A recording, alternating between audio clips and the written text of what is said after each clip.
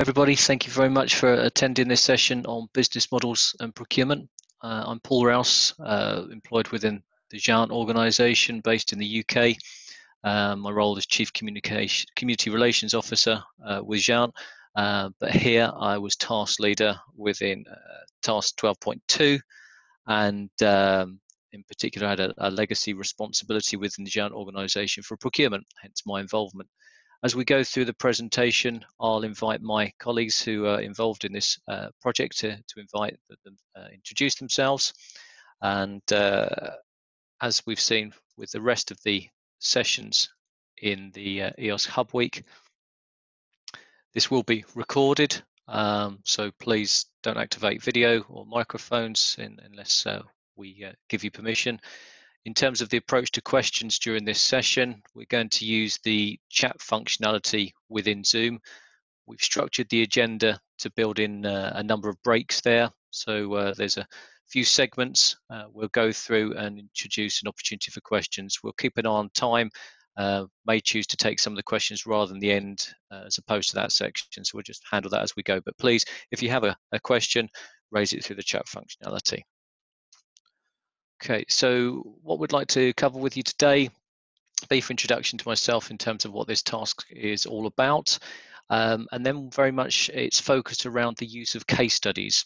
And I'll explain why we're focusing on the use of case studies just shortly, but we're going to look at three particular case studies around the use of vouchers to distribute access to resources, the concept of virtual access as a funding mechanism within the Horizon 2020 programme, to enable consumption free at the point of use, and then a model where one entity can act on behalf of others to aggregate demand and provision resources, services for use on the data sets. We'll highlight a few key conclusions, and then at the end we'll just explain how this particular task is going to go forward, because there's an opportunity for you to engage, provide some feedback and input. So in terms of what the focus and activity by the parties who are involved in this activity, and you can see the identity of those organisations involved, is made up of three parts. The first part is completed now and resulted in Deliverable 12.1, and this was to provide an analysis of demand within the research education community environment for cloud services and resources to support research. It also took an element of time to focus on the business models, how those resources could be provided. That's been produced. Then sequentially, the intention was that being informed by these demand identification, actual procurement activity would result, and we would pilot different procurement techniques, outcomes to provide some purchasing frameworks that would be available for use by the community. And then finally, there would be an appropriate opportunity to do some reflections, review, and provide some feedback as what worked well and what could be done in further projects. Now, as you'll all be aware from participating in EOSC activity or interested in EOSC activity, there's lots happening, lots changing, and there have been a couple of pertinent things that have happened that have impacted on our particular task.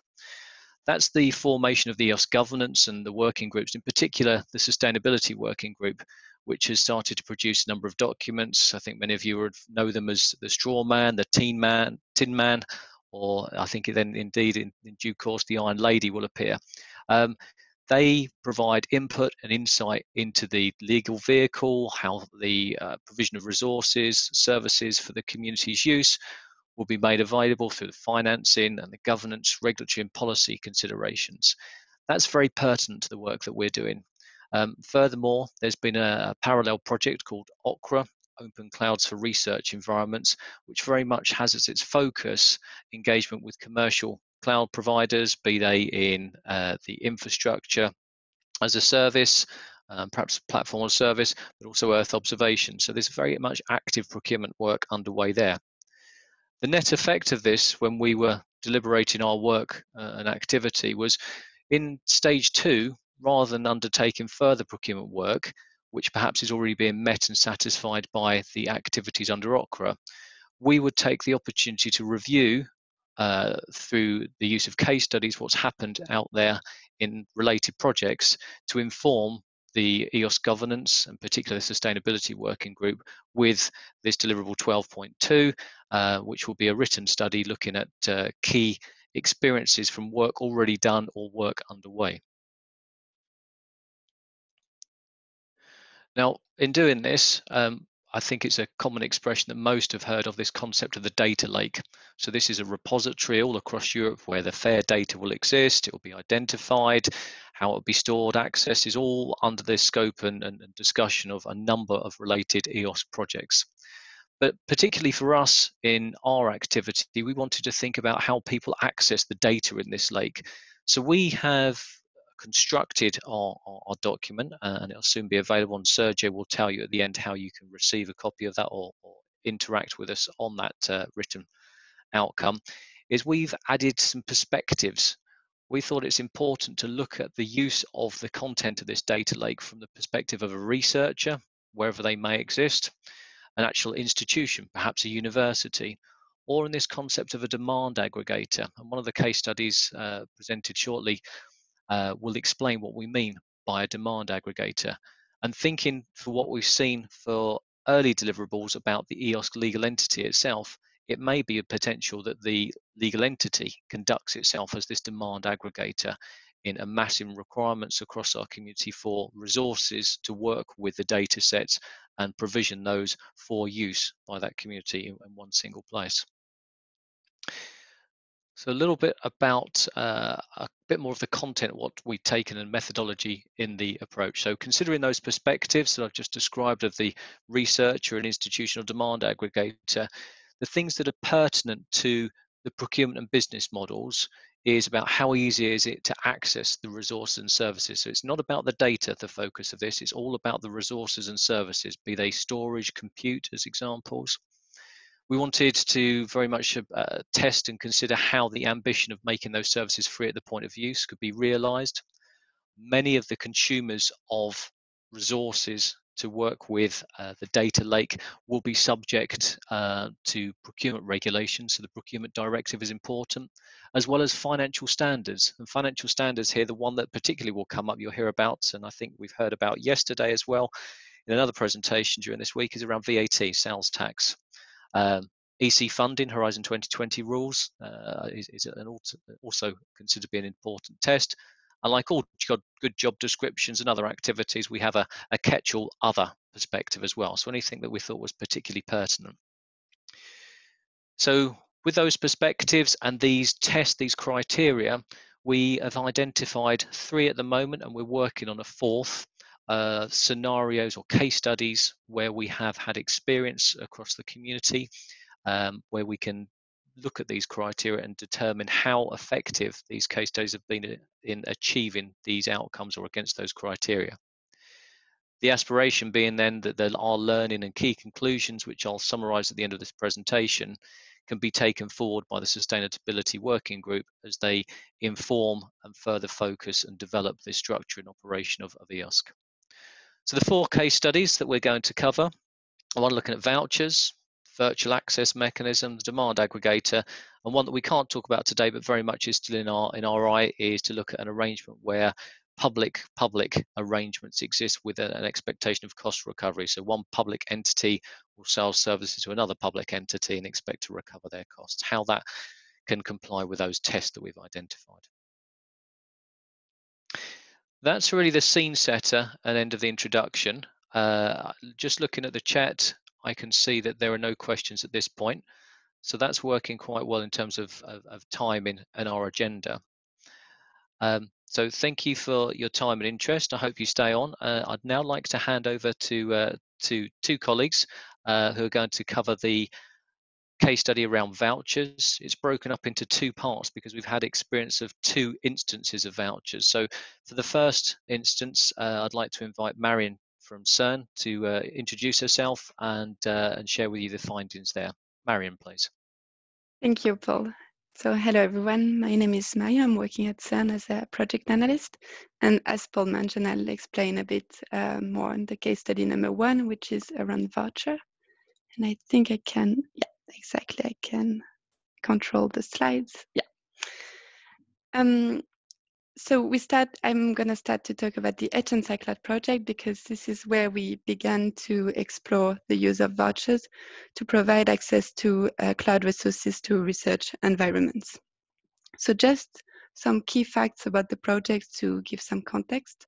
GÉANT Cloud is a pre-commercial procurement project that started in 2017 and ended last year, 2019, with a procurement budget of 5.3 million euros. It was led by CERN, and it grouped 10 leading research organizations in Europe. You can see them on the map on the right of my slide. And together, those organizations put some money to procure in this project, so they formed the buyers group of this project.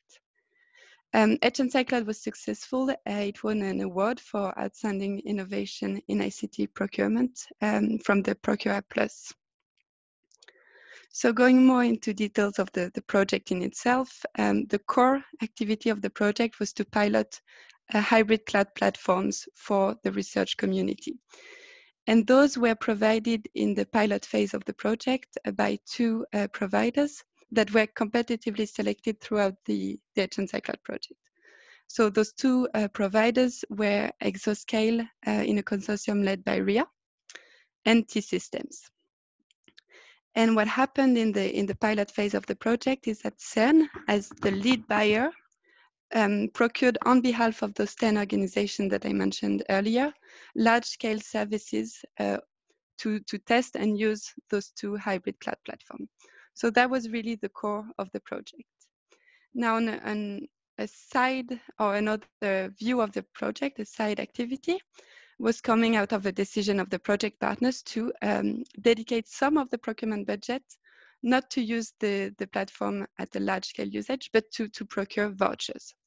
So we're talking about roughly 8% of the procurement budget. So this gives us about 400,000 euros that was procured as vouchers. The project partners decided to do that for two main reasons. The first one, it was to lower the entry barriers to cloud services to end users, and especially for the long tail of science. So to users that are not necessarily using cloud services before using the vouchers. And the second objective was to provide services to the end users of those 10 research organizations so that they could use services that are not necessarily available within their organization. So I'm talking about different architectures such as GPUs, FPGAs, but also software such as TensorFlow, things like this. So looking at the process very quickly, what we did is that together with the buyers group, those 10 organizations, we defined the characteristics of the voucher schemes. So talking about the face value of the voucher, validity, things like this. Then Exoscale and T-System provided this scheme based on those characteristics, and they gave us some vouchers so that we could test the schemes. The buyers group made some tests, gave feedback, the feedback was integrated, and then we started distributing vouchers to end users.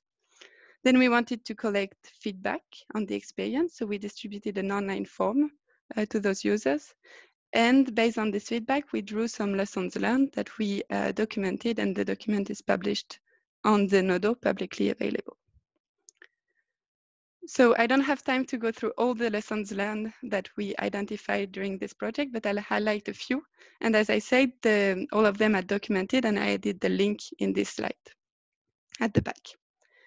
But the first point that I wanted to highlight is that we really saw from the feedback that the user, they need a simplified user interface when they access the cloud platform with their voucher, and up-to-date documentation and trainings, because not all of them are used to use cloud services. They need a simple environment where they can navigate. They were also very keen on having cost calculators, because they wanted to understand what they could use, which services they could use, and how much, with the face value that they had with their voucher. Then point that we identified is that sometimes, even though the users were keen on using cloud services via the vouchers, they couldn't, because this was not compatible with their data management plan. So this is something to take into account. And finally, they were really keen on having clear policies at the start about what's going to happen to their data once the voucher is exhausted, and where they could store the data after using the voucher. So they were looking for long-term data storage solution. So those are 4 points that I thought was worth to highlight from the feedback. But what I really want to stress is that we observed that the end users and the users of the vouchers, they found that the vouchers were really a good way to start using cloud resources. So one outcome of the GÉANT Cloud project is that voucher scheme is a good mechanism to encourage new users to use vouchers. It's maybe not the most efficient mechanism when we talk about sustained large-scale usage of cloud services, but for a small project that are defined in time and for engaging new user, it's very efficient. So what we did is we brought this idea of vouchers in the Okra project. Paul talked about this project in the introduction. So Okra started this year, and it's a project to encourage to do procurement of commodity cloud-based services for the EOSC. So bringing vouchers as a way to introduce new users to cloud services was very relevant here. So just a few facts about the project before I go on describing what we did with vouchers in this project. The Okra project is led by GÉANT. CERN, RIA Group, and TrustIT are members of the project. And it has a procurement budget of 9.5 million euros. And bringing this idea of vouchers based on the lessons learned from GÉANT Cloud, GÉANT, as a lead partner of the project, ran a call-off in summer 2019 under the GÉANT IAS framework, so under the existing framework, in the Netherlands. And the aim was to procure a total amount of 500,000 euros as vouchers. The outcome was that 3 providers were selected to provide voucher. There was one Azure reseller, one AWS reseller, and one independent service provider, which is Cloud Sigma. And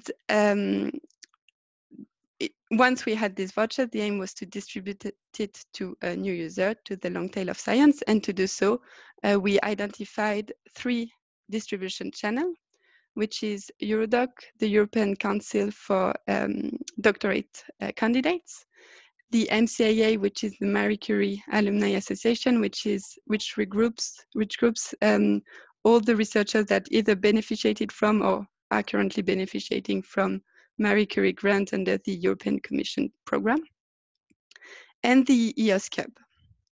So the 2 first channels were coordinated by CERN. So I'm going to talk about it in the next slide. And then the last one was coordinated by AGI. So I will leave my colleague Matti to talk about it at the end of this presentation. So going on with what we did, or how we distributed vouchers to the MCIA researchers and Eurodoc researchers. We started by creating a survey in order to gather the requirements from those researchers.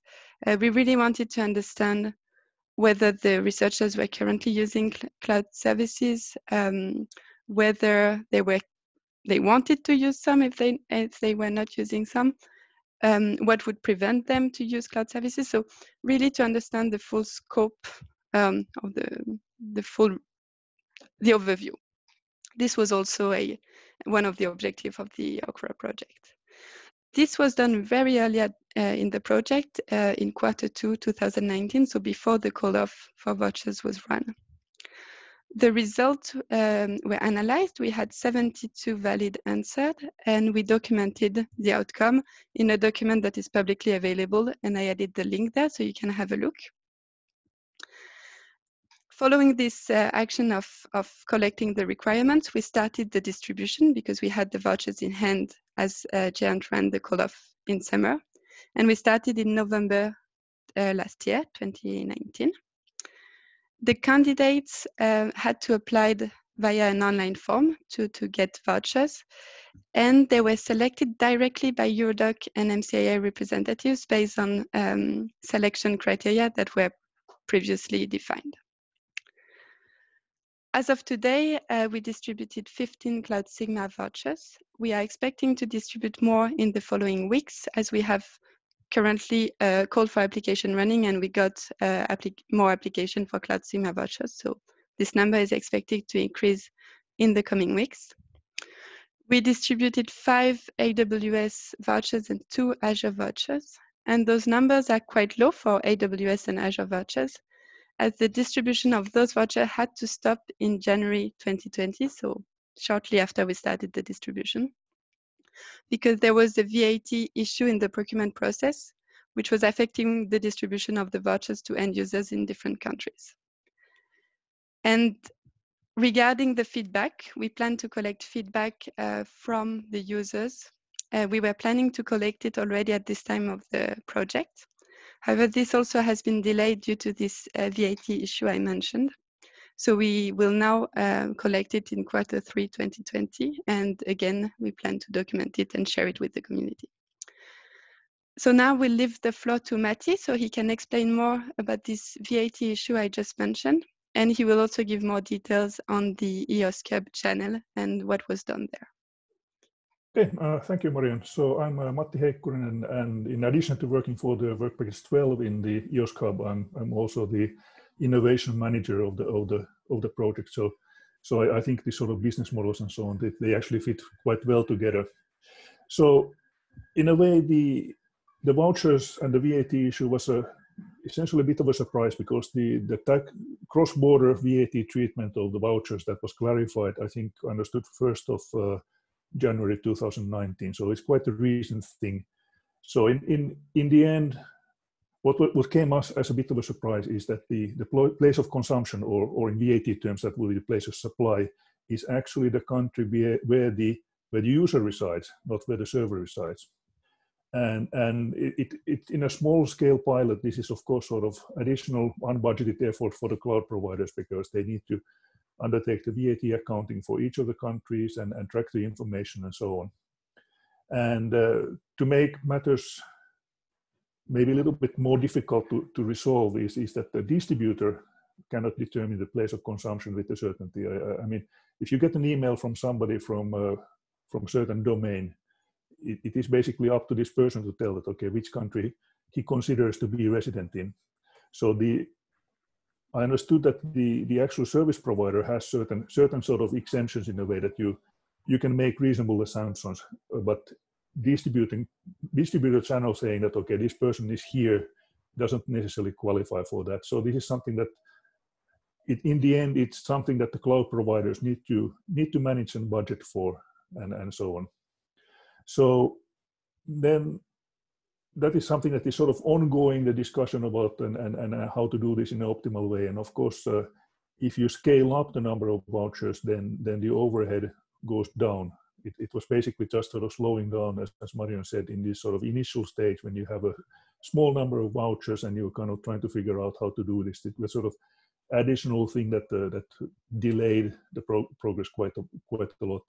But I think it's not necessarily an unsolvable problem, but something that actually part of the Work Package 12 work will need to look into in more detail.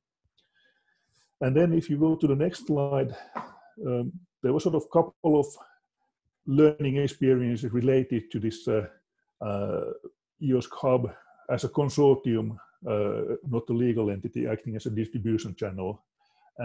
And these were sort of similar thing, nothing that is not unsolved, that can't be solved, but it's just sort of quite a lot of effort of analyzing the terms of conditions that the user accepts, and to understand that, okay, are the EOSC-hub partners also sort of covered by the same liability release as the other parties in this. So we did some work there, and it actually contacted the service provider and so on.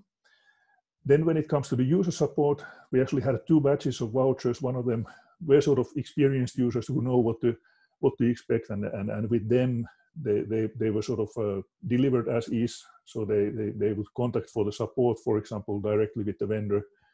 And then the other one, which is through the marketplace, So we actually did we have done most of the onboarding process, and then you run into these interesting questions in a way that who is the service provider, because it is sort of on one hand you have the EOSC-hub help desk and EOSC-hub user support being ready to provide sort of additional support, and just sort of forcing this sort of slightly non-standard let's say service provider into the system, that again was something that required a little bit of thinking. But I think again something that once you have done it once, I think it's going to be quite easy to replicate this and so on. So yeah, I think this is sort of more or less the additional lessons learned that we are going to work on for the rest of the project time, and come up with the model in the final deliverable. So that was more or less what we had for the vouchers, if I understood. So I see one question in the chat. Thank you, Matti. Thank you, Marion. Okay. So we've heard there that that vouchers have been applied. They've had some positive effects and benefit, but there are some challenges in how they're actually configured. There's perhaps some overheads that need to be understood around VAT and configuration of liabilities in the contractual relationships that are involved by the links in the supply chain, in order that a researcher, the end user, can consume resources. So thank you. We'll just take a couple of minutes to see if there's any questions. I can see Mark made a suggestion. I think we'll take that one offline. Thank you for your suggestion. And there's a question here from Yuri. Yuri says, does this mean that EOS will not advise researchers to use AWS or Azure? This doesn't reflect real use of cloud services by academia in research. Do vouchers have monetary value? Okay, so I'll respond to that in the first instance. Yuri, absolutely, that's not the case. There's not a recommendation that AWS or Azure should not be used. I can tell you, and you'll hear shortly from Hilke, there's millions of euros being consumed through those very platforms at the moment by research education users all across Europe. So that's certainly not the recommendation from this report.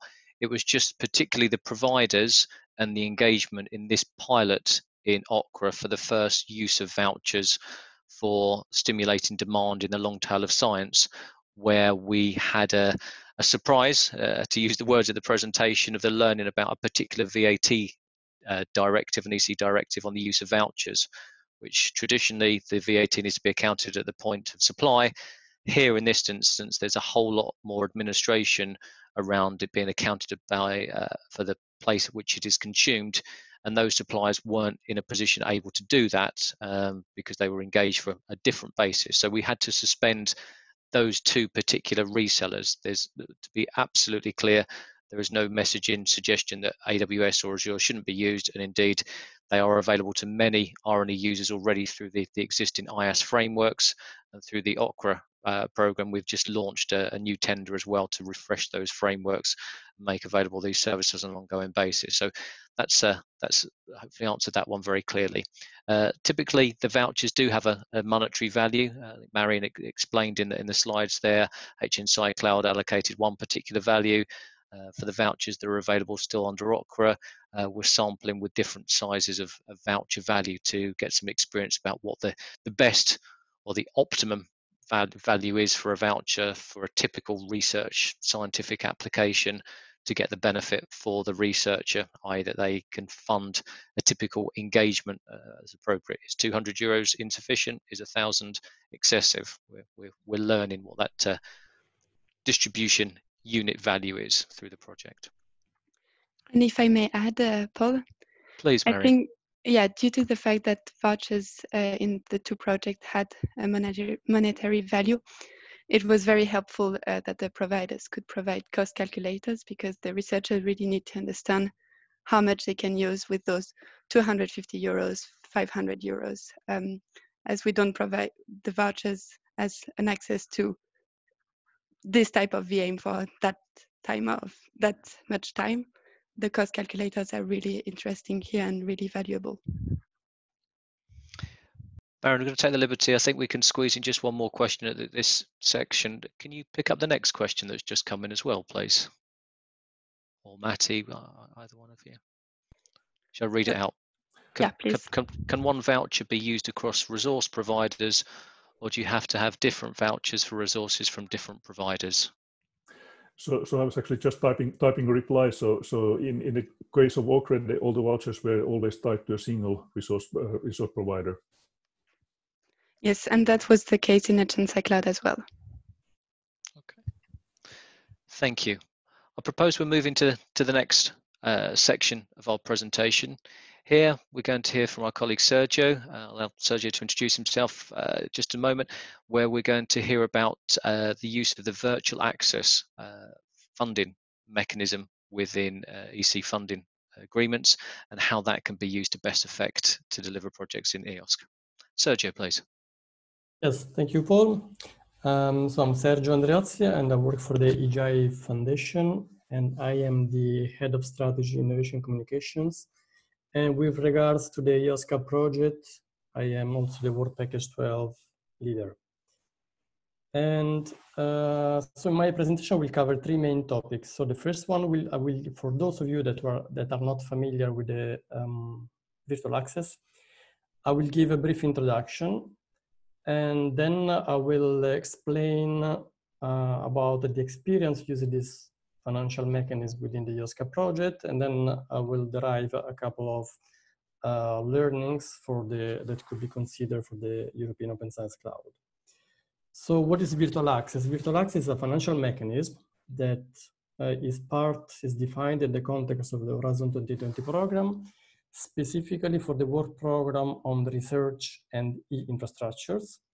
And it is specifically associated to certain codes. So it cannot be used in any kind of codes that the EC would publish. The code need to mention it in an explicit way. It is a complementary mechanism to another one, which is called the transnational access. And I'm just focusing on this because it is the one that was selected in the EOSC-hub. So the main goal of this mechanism is to stimulate the opening up of research resources or services that can be reached virtually via communication networks outside their own user base. So it can be data sets, it can be portals, it can be another kind of services that in general already being used by a research group, research community. Maybe they are limited to a country, to a small group, etc. But as there is maybe a wider interest for the European research, the goal of this funding is to stimulate free of charge access to new users or to new usage. In general, the mechanism as it is structured, it was designed for services that in general do not need a user selection or do not need user identification. Although user identification can be technically supported by the service. For instance, you can think about an open data set. And who can use this mechanism? So in the specific grants or calls where this is activated, this can be used by the beneficiaries of the project. So you need, first of all, as a provider, you need to be part of the project. What are besides the obligations that institutions have as being part of the being a beneficiary in H2020 projects, this mechanism adds some extra obligations if you want to use it to open up your services. And specifically, you need to publicly publicize the service. In the context of the EOSC marketplace is the main channel. The service should be already TRL 8. And also there need to be justification and demonstration of the service was actively used by new users or new communities, so there's an increased usage. So there are metrics to be collected and reported to the EC through the project office. And finally, it needs to be open, the service, to all European and international user communities. So what costs can be reimbursed? So the virtual access mechanism that we adopt in EOSC-hub would allow only to reimburse what is called actual costs and only the operational part of those costs. So in general, you cannot if you need to invest more on capital to increase the capacity of the service, the capital expenditure could not be reimbursed. So it's more only the operational part. And only the costs that are really identifiable as those needed to increase the access for new users. And I put the link in the slides of a presentation from the EC where you can have more information about this mechanism. Now I move to the experience of the EOSC-hub. So EOSC-hub, we are using the virtual access in 4 main service categories. Overall, we are supporting 38 services provided by 42 partners with an overall budget of 3.8 million euro. And this category of services are the common services like the more infrastructure layer, like virtual machine management, storage systems, data management services, and so on, the more the horizontal layers. Then we have 10 thematic services, which are more the scientific specific services that were selected via an open call mechanism during the preparation of the project. And here we can find, I don't know, high-level analytics platforms or science gateways, or that usually are typically per scientific discipline. And then we have 2 collaborative services, and that's an important category. Also, we have federation services, and here we mean those services that are needed to enable the hub as a mediator between demand and supply in the context of the EOSC-hub project. So if we think about also on a wider sense, using the more known terminology nowadays, when you hear about the federating core, so those federation services are services that potentially are part of the federating core. This is, like, say, the first implementation of the federating core. So we find accounting, monitoring services, the help desk, and so on. They are not directly used or requested by the users, but they are needed to enable the European Open Science Cloud. So now moving more to the benefits, what we saw as a benefit in using this mechanism, first of all, okay, it was clear that even though only a small part of the cost would be covered, more the operational cost of the marginal cost incurred to open up services, the mechanism stimulated the participation of new providers. So there were early adopters of the European Open Science Cloud concept who wanted to make the move and also co-found the service provision. Also, it was good to bootstrap the marketplace with a wider service offering. And it was, the mechanism was piloted, so we acquired experience on how it can be used both for supporting services and for research enabling services. And the community started to develop also expertise in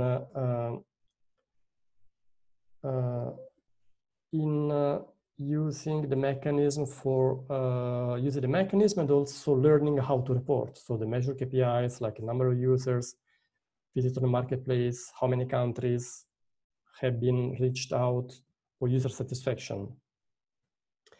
And also we collected useful experience for the European Commission, because one of actually the key points from the European Commission was to enable this mechanism for the call that funded the EOSC-hub project was to learn how this could be used in the context of the European Open Science Cloud.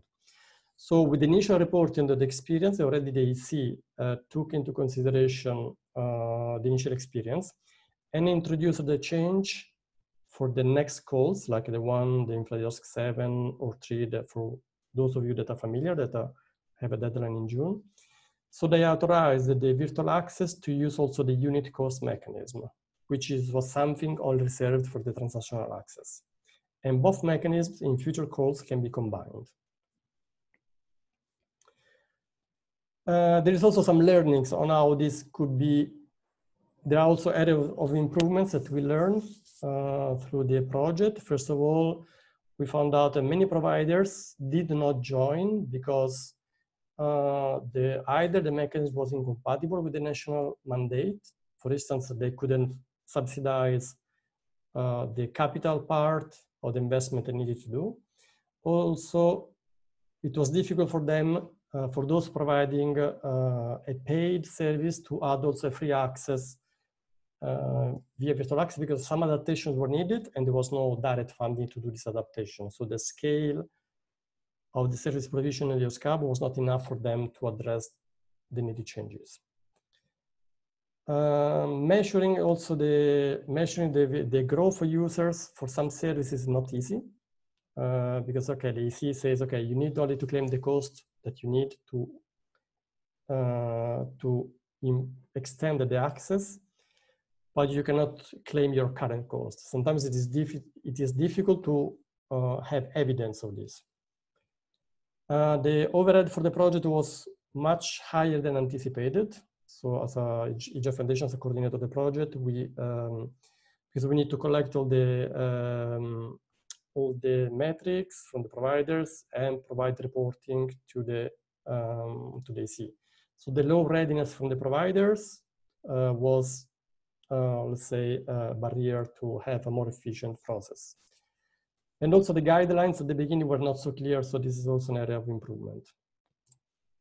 So my last slide is about what we can say for the European Open Source Cloud. In general, we can say that, okay, virtual access, it is a good mechanism to, because first of all, it focuses on providing free service at point of use, and also to fund, to stimulate opening up of services. That is the goal of the EOSC. Services and resources, including data. And the possibility of using both actual cost and unit cost is welcome. It will be very interesting to see how this will be used in the future calls. And it will be important to, if they recover the full marginal cost, would be possible, including the capital expenditure that would stimulate more providers. And also better guidelines are needed. And also the providers need to increase the maturity and also in collecting all the metrics, and maybe to automate the cost accounting and the distribution of the metrics to the project office. And with this, I would welcome any questions. Thank you, Sergio. We can see from the chat window from participants, we've had some interaction in this session. So particularly to Patricia, I think she's reinforced with the comments that she's put on there, Sergio, that in her experience in the project called Synthesis, they've had some difficulty in understanding the mechanism around virtual access, whether it's a local policy thing or within the actual rules. So it reinforces from the EOSC-hub experience of virtual access some of the experience. Mark had raised a point that in the presentation, the hyperlink to the PowerPoint doesn't work. I think in this presentation now, you're just seeing the visual image of the slide deck from the agenda pages for the EOSC-hub week. The slides are available there. If you open them through that link, then the hyperlink should work for you. So I believe that's just a technical system thing. Diego, I will double check the hyperlink after and I will fix it. Okay, I think that's correct in terms of solving that. Mark says he's looking at the PowerPoint. Okay, well, Sergio's committed to have a look at that offline to make sure that hyperlink's working so you can access that. Okay. Thank you for the interaction. Thank you, Sergio, for sharing with us our experience of how those relationships can exploit this new form of funding allocation within EC projects. We'll turn now in our presentation to the last of our case studies. I'll invite our colleague Hilke to present here around this concept we've termed the demand aggregator. What could it possibly do for us in the EOSC world? Hilke, over to you, please. Great, thank you very much, Paul. So my name is Hilke Koers and I head up the data management services team at the SURF in the Netherlands. And I'm also part of this WP Work Package 12 around business models and procurement. And I have the pleasure to take you through one of the case studies where we investigate a bit in detail the dynamics and the potential benefits of demand aggregation. So I'd like to start with just a few remarks around the demand aggregation in general and then zoom into the specifics of the case study. So the idea in principle is fairly straightforward. If you aggregate your demands and you bundle your buying power, you should be able to get better outcomes when you are procuring services. The most obvious benefit, I think, to many is price discounts, and of course that is a very important one. But it's not only about negotiating a better price, it's also about overall reduction of the costs involved in procurement. There's a lot of overhead, a lot of administration. You save up on that if you do things together. And also you can realize some service improvements, not only in terms of the price point, but also, for example, demanding compliance with a certain set of standards that are desired. So price is important, but it's not the only benefit for demand aggregation. That sounds great. So then you might, if you would enter this territory new, right, you might ask yourself the question, well, if that all sounds great, these benefits, why is this not happening all the time? And the answer is that, well, it only applies to certain particular use cases. It needs to be scoped well, and there's also some complications here. So demand aggregation is most suitable for commodity type of service that are fairly standardized and that you can indeed easily roll up to an aggregate level. If there's a lot of specialization involved, this method probably does not work well for you. It also requires, and I'll elaborate a little bit on the point through my presentation, that there are central parties who are really able to drive the process, mobilize their constituencies, and ideally take on a certain amount of risk. So you need those parties in the middle to be able to do this successfully. Finally, there are a couple of non-trivial legal, fiscal, regulatory aspects, and also I'll touch a bit upon those in more detail in my presentation.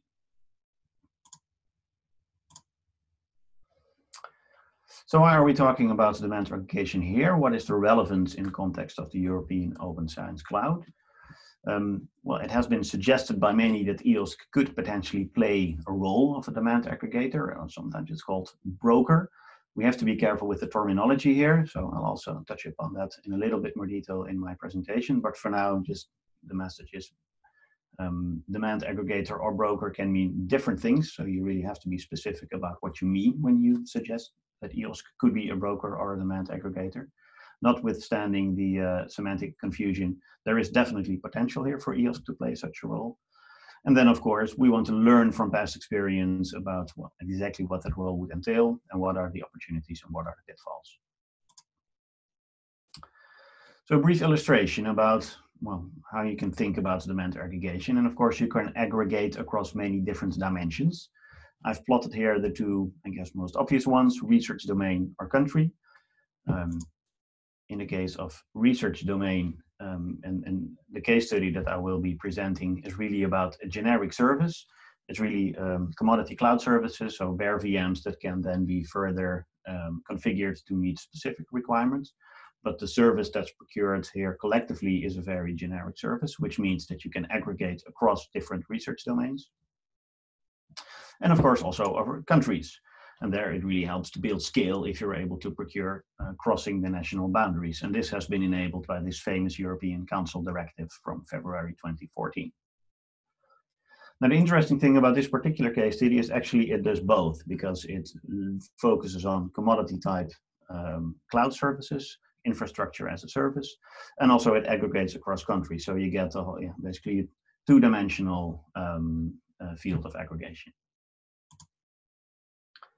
So a bit more detail about the case study from a high level. So we looked in depth at the pan-European IaaS infrastructure as a service standard that was run by GÉANT in 2016. Marion already alluded to it in her presentation, also connecting it to the voucher schema. So it's interesting that these things can be connected. It's not necessarily mutually exclusive. So started in 2016. The tender and the demand aggregation process was managed by GÉANT together with the NDRENS, the National Research and Education Networks, of which SURF is one, which is how SURF is involved in this. And the outcome is it resulted in aggregated sales in excess of 26.5 million, with 385 institutions across Europe benefiting from that. To come back to Yuri's point, you raised a concern about AWS and Azure. I think they are represented here. So just to underline the point that that's definitely on the table as well for EOSC. So the process, again, at a high level, it began by preparing and organizing here most notably means gathering the buyers to form a buyer group and settling on the requirements and specifications. Then there's the formal tender procedure, which was managed by GÉANT in their capacity as the central purchasing body, and that resulted in multiple framework agreements. Then to actually start delivering the service and the actual service commencement, there is a step, which is that the NREN and the service provider needs to sign a service commencement form. And then the participating institutions, which could also be the NRENs, they can start to really make use of the offerings, and that goes through a call-off. Either that's a direct award if the type of service that is needed exactly matches the specifications in the tender, or a mini competition in case there are additional requirements, functional and non-functional, that still need to be settled. And then once the service provider is selected, the institution and the NREN typically work together on the details on the provisioning, but also to help support with training and adoption. So zooming a little bit into the role of the NREN, because we thought that was interesting as really an enabler of success of this type of scenario. The NREN helps assures that the framework agreements are also in compliance with their national legislation. This is of course facilitated by the EU directive, but it's still not trivial, so that needs to be validated and checked. The NREN mobilizes its community such that they have an appetite to join this international buying group, and also get engaged in the discussions about the requirements and the desired specifications. The NREN signs this service commencement form, which is basically giving the green light to start direct contact between service provider and the institutions. And the NREN is a champion of the adoption of service through promotion, education, training, and those type of activities. Now, from a legal perspective, the NREN can assume a variety of roles. So they have a choice in how exactly they want to sit in this dynamics and in this landscape of these different actors. As a referrer, the NREN is mostly behind the scenes, orchestrating, mobilizing, but does not have a formal contractual role. The other extreme is the undertaker, where actually the NREN is procuring services from the supplier and then again delivering those to their constituency, to the institute. So they have a very active role, which means they have more control, more agency, but also carry more risk. And the reseller sits a little bit in between, where there is a more immediate connection between supplier and user, but the NREN still has a role to play also contractually. Oh, underwriter, yeah. Thanks, Bob. That's a silly mistake. It's an underwriter, not the undertaker. I'll get that fixed, apologies. Here it is correctly, fortunately. So in the particular case study that we zoomed in, SurfNet was the underwriter. And in addition to their role in the process and the contractual, etc., they also created a portal, SurfCumulus, which is a value-adding service that essentially helps to drive adoption and usage by making it easier for the institutes in their constituency to get going and actually consume the service. In agreement with SURF members, it was discussed to add a margin to offset the costs that were made in both the procurement process, but also in running this SurfCumulus additional service. So a couple of considerations coming from this case study that are important to bear in mind if we think about generalizing such a model to the EOSC scale. The tender process itself is subject to the legislation of the country in which the tender is organized. The framework agreements, the creation of those is subject to legislation of the country in which the framework is drafted. In the case of this GÉANT tender, there was the same, but that's not necessarily so. And then the call-off contracts are subject to legislation of the country in which the research organization resides. And also VAT, which was a thorny issue in the voucher scenario, applies in this case in the home country of the research organization that's consuming the service. So in this case, that's fairly clear cut. So benefits realized. Was this actually a successful model? Unfortunately, the exact detailed numbers on the reduced overhead costs are not available for publicly at this time. However, previous figures that have been reported report cost savings of up to 25% or even 33% in Ireland. These have been published before. So I think at least that gives you a little bit of a ballpark figure on the type of cost savings that could potentially be realized from such a mechanism at scale. So the key question, is this a good model for EOSC? Something that needs to be considered in more detail and needs to be borne in mind. I would say in spirit, most definitely it fits very well with the spirit of the European Open Science Cloud, realizing benefits by collaboration at the European level. There's potential for cost saving. I think those reported figures underline that point. And again, not only cost saving, but also really driving the adoption of desired standards.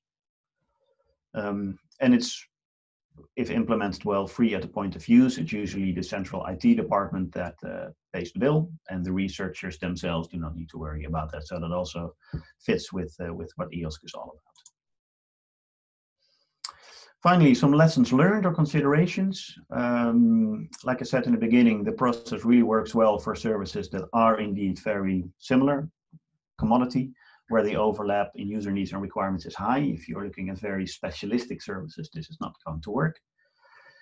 Also, lesson learned from the experiences with this GÉANT framework and how that was deployed, also including the work from my colleagues at SurfNet, is that the benefits realized, and in particular of cost saved, are the greatest when the research organizations that take part in this are really able and willing to commit a sizable proportion. And you really need to make a fist, or you need to have some clout in order to benefit from this type of cloud procurement. The stronger the commitment the research institutes can give to the NREN as an intermediary party, the more powerful that NREN can operate and make sure that those benefits are realized. In this case, we've also seen that strong national bodies in the process here have really helped to manage the progress, organize it, and mobilize their members at the national level. That brings me to the end of my presentation. I would welcome any questions or comments. Thank you very much, Hilke. I think the point that you're making about having a fist to make an impact for participants, probably many will know that the size of the IS cloud market was considered, if you sort of Gartner data, around $3 trillion. So you know, for us to have an impact there, doing something at a pan-European scale, we've certainly got the potential. And through this case study, we can already see across Europe where we have aggregated multi-millions of demands that are going through those frameworks. There's an opportunity for us to do something there. One of the particular challenges that I'd just like to reinforce and express that you picked up on there is a technicality around the mechanism for how this procurement is done, where one party leads on behalf of a number of parties. In the current procurement directive, there's an obligation to identify all of the potential beneficiaries from that action. That technically can be quite difficult. A framework may last for 4 years. If you aren't identified at the start of that process, then perhaps it means you're excluded. And the activity of undertaking one of these procurement cycles is a considerable endeavor. So it's not always easy just to add someone back into the list. So to apply this at scale, whether it be the EOSC legal entity in the future that perhaps does this on behalf of all users, we need to ensure that the mechanisms around the procurement directive allow all the potential beneficiaries who may wish to benefit from these EOSC resources can do so, and that's supported by the legislation that exists in relation to procurement. There is a sort of a follow-on question that segues into that from Carmelo. Carmelo asks about if GÉANT procured under the Dutch law. Hilke, I don't know if you want to take that or if you want me to cover that. Well, you may correct me, Paul, if I answer this incorrectly, but I think the answer is in this particular case, no, that was under UK law, or more precisely, I have that written down somewhere. It's under UK law, I think specifically the rules of England and Wales from the top of my head. So to build on that, there's the EC procurement directive that's in place. When the 2016 IS frameworks were awarded, the procurement was carried out by GÉANT in the UK at that time. So the UK public procurement regulations were followed. The contracts that resulted, the frameworks, were governed by the laws of England and Wales. The current OCRA procurement that's underway is actually being done under the laws of the Netherlands, the procurement regulations of the Netherlands, and the frameworks that will result will actually be subject to the laws of Ireland. The call downs that are used by institutions, demand aggregators to procure resources on behalf of users, they can be under the governing law of the country in which they reside. So there's a number of different parameters there. There's the procurement legislation, the relevant procurement legislation that's enforced, different member states, and that depends on who's carrying out the procurement or that aggregated procurement. But the actual governing law of the contract can also vary as well. Okay. Hilke, thank you very much. We'll carry on with the agenda now. We're just going to move into the quick summary of the conclusions. Sorry, apologies. Let me just pause a second. A couple of questions are coming as I was talking, so let me just check there. Okay, there's one here. Very nice for the experiments of different procurement approaches. From the 3 approaches presented, which is more cost effective in terms of investment against long short-term return? Which approach is good for which scenarios? Any comparison, analysis, results, or recommendation? Okay, team, anyone like to pick that up?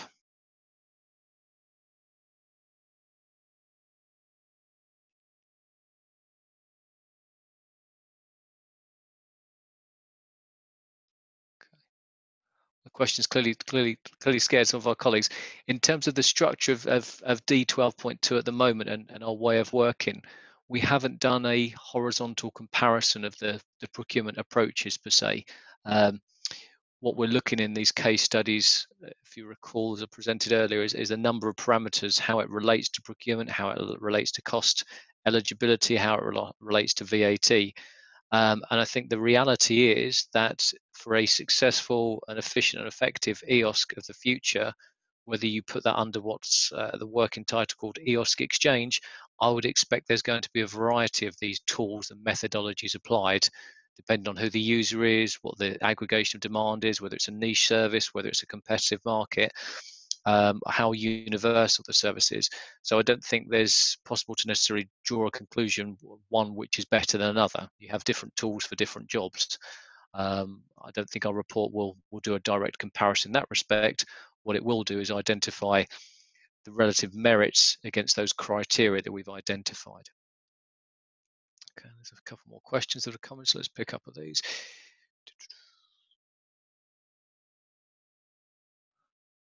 Okay, there's a question from Carmela here. Do you have any document of reference comparing pros and cons of these different national procurement legislation?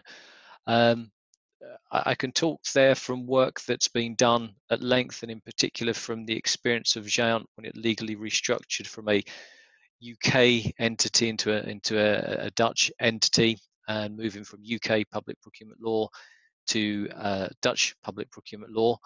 Whilst all member states incorporate or enact the EC directive on procurement, each member state has a particular flavour and implementation of that. So there certainly are some variances. We don't have an inventory of how that compares on a pan-European basis for each member state. We have some working knowledge from myself and others involved in projects like OCRA of the differences between the procurement legislation in Ireland, for example, the Netherlands, and the UK, but that's not been documented. Okay, a couple more questions.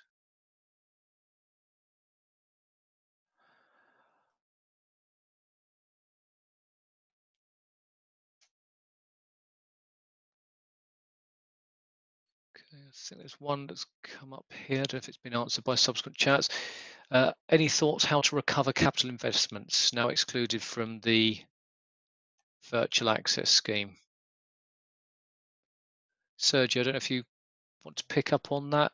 Yes, on this one, okay, partial improvement would come with the unit cost that has been introduced for the next calls. And anyway, it would be, does need to be piloted with the next project, like the EOSC 7. All the 6 subtopics are able to use that mechanism, and we need to see what the experience will be, because not all service providers find useful or applicable to use the unit cost. For instance, some feedback I got, some more say I had some example of thematic services who said, I need people maybe to operate the portal or to support users, the new users. So I need just PMs. And that the unit cost is not applicable to them. And so we need to see the experience, and also we provided this feedback to the European Commission for further improving the mechanism, looking forward to Horizon Europe. So that will be interesting to see how this next round of experience will be reflected then in the next framework program. Thanks, Sergio. And I see, Matty, you've provided some text response as well. Anything you want to add further to that? Or happy with the text responses?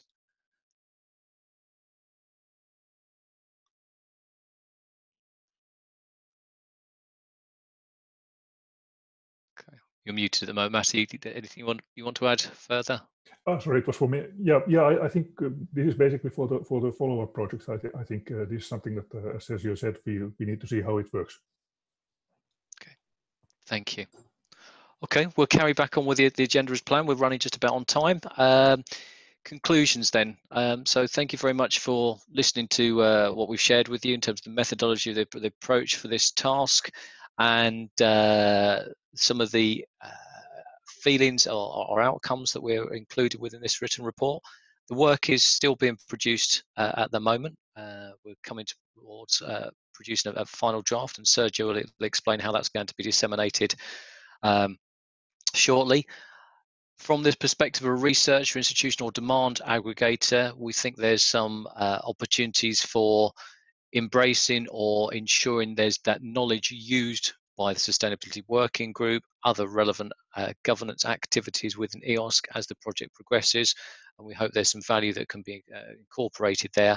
So these points, there's lessons learned from the case studies and the application and relevance with regards to funding rules, VAT compliance, procurement legislation, can be incorporated so that they're designed into rather than learnt from in implementation.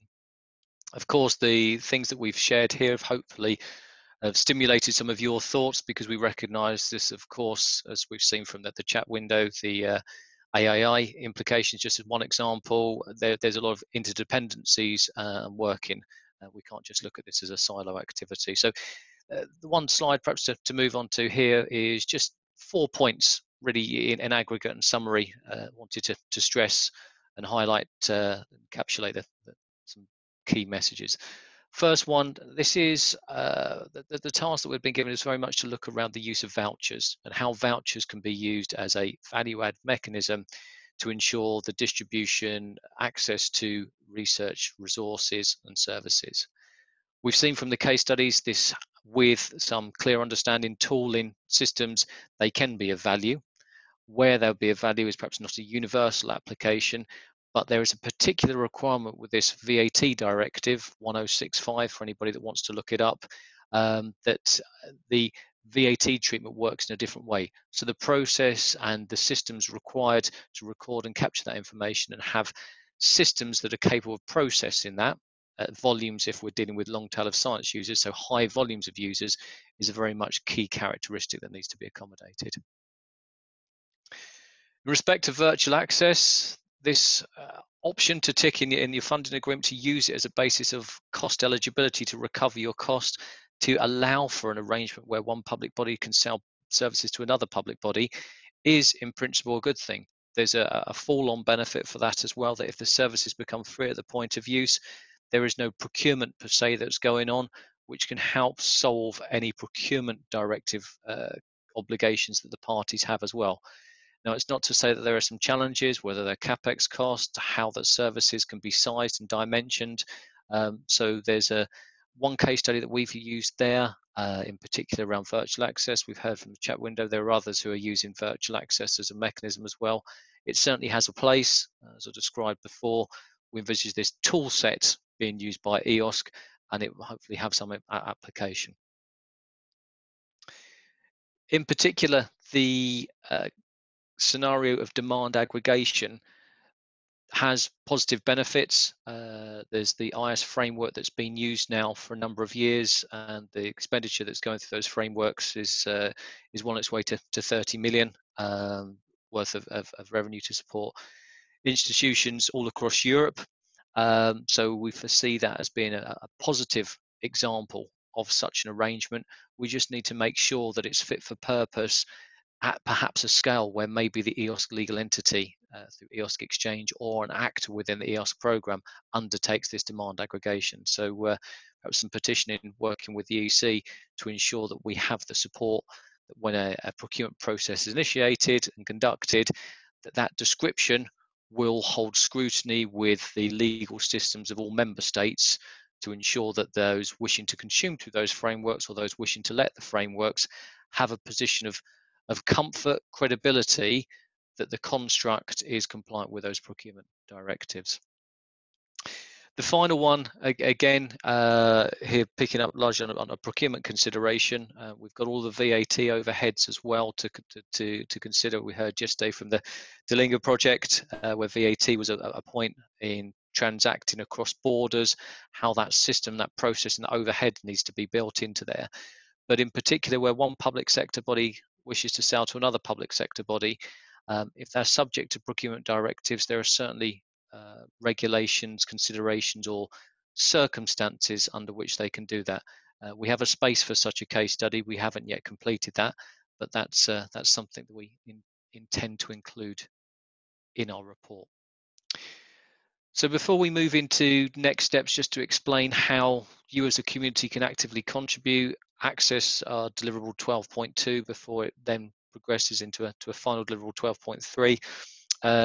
Sergio will explain that process to you. We very much welcome input. Just take a couple of moments now before we progress, just to check if there are any other further questions that will come in. If not, I'll hand over to Sergio just to wrap up and describe the next steps. So let's have a quick look at the questions, the chats.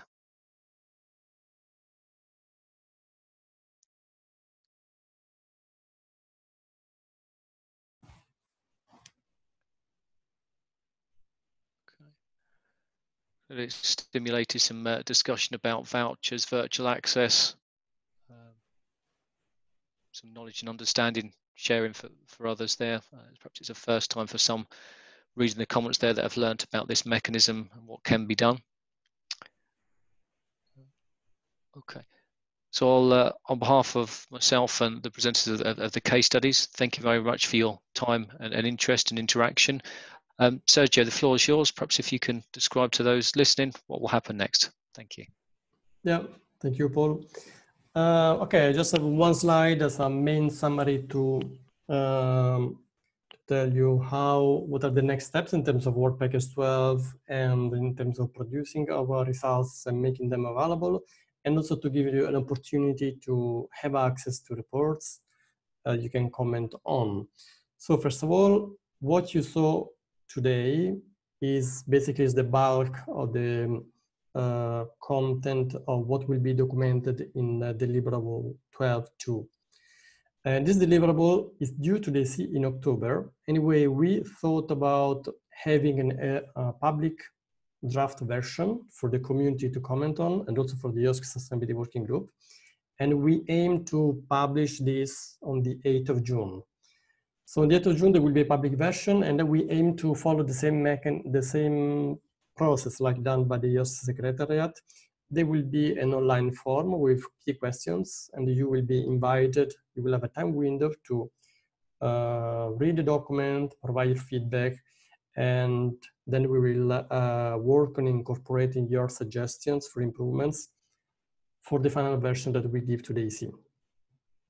So if you want to, the availability of this document will be announced in the EOSC-hub website.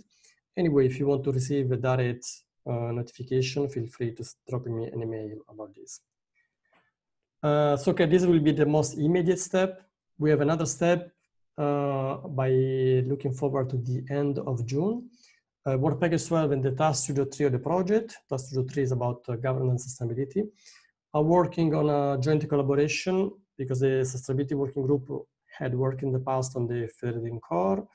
and we're working more on the wider, say, service procurement and procurement models that could be applicable into in the EOSC and the various elements. So we are gonna do a next step together. And we want to do a joint work for which we will produce an internal report to the EOSC Sustainability Working Group. And we are trying to align to the main EOSC governance milestones.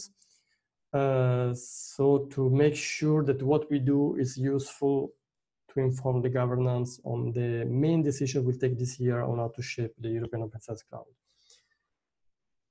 So that will be the June step.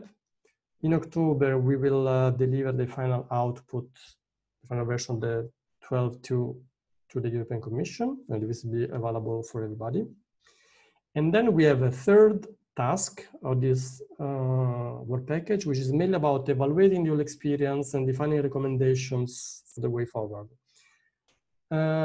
So there will be a separated deliverable for this.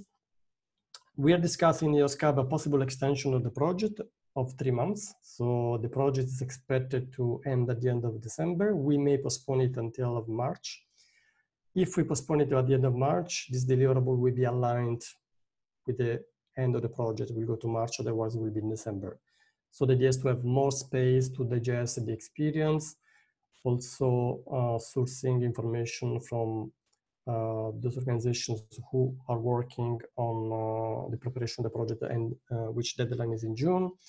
So we can incorporate all this learning for the next months into this final document. And that's, okay, these are the main milestones. And for this, yeah, we can summarize basically here you have the list of the team working on the 12.2, the partners, and as a lead contact, if you want to have further questions following this work, you can email me and I will pass the information to the team. So we'll hand back to Paul in case there's any questions. Thanks, Sergio. No further questions at this time.